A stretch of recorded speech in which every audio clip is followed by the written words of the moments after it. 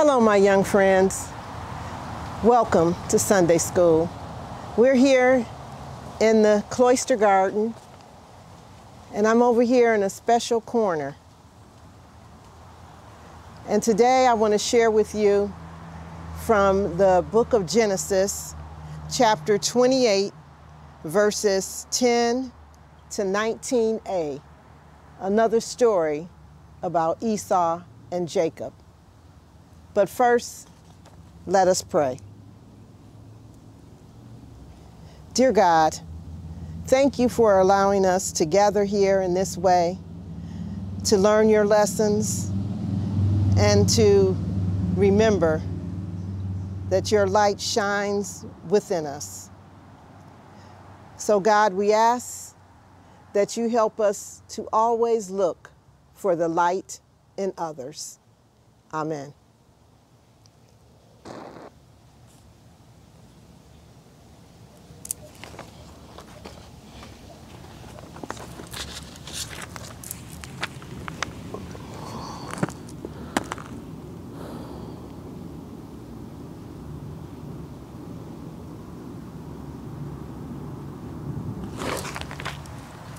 Wow, what a dream that was.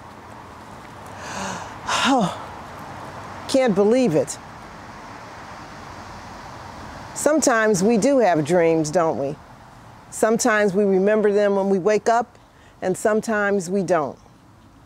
But Jacob, he remembered his dream. But first, let's go back a little.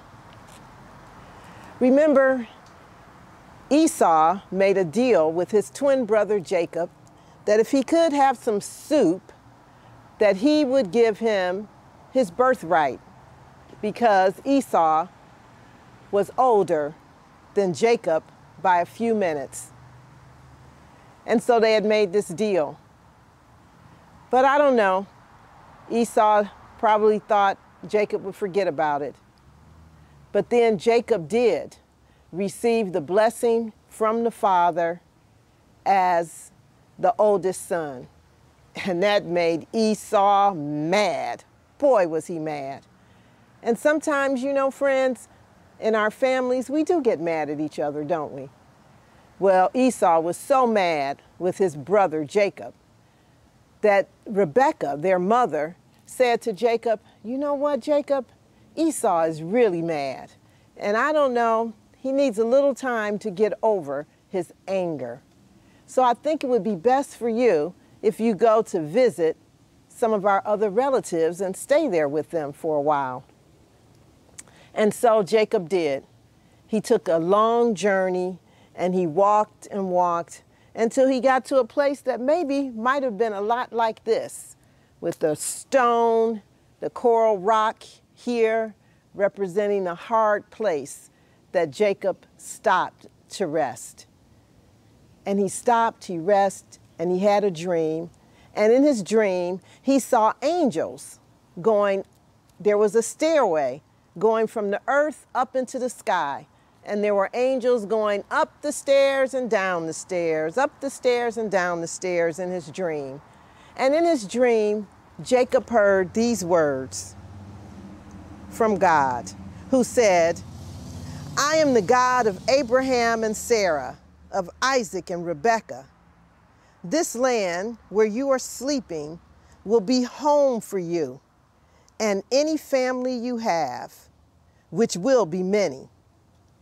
Know this, Jacob, that I am with you wherever you go. I will not leave you until I have done what I promised.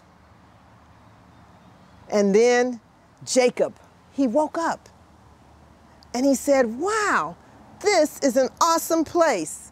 And surely God must be present here. Friends, we're here in this garden, in this place that we call Plymouth Congregational Church, United Church of Christ, here in Coconut Grove. And surely God's presence is in this place. And I cannot wait until we can all be together again here remembering God's promise and working to live the way God would want us to bring that promise to everyone that we meet, which is God's love. It's for everyone. Go in peace. Amen.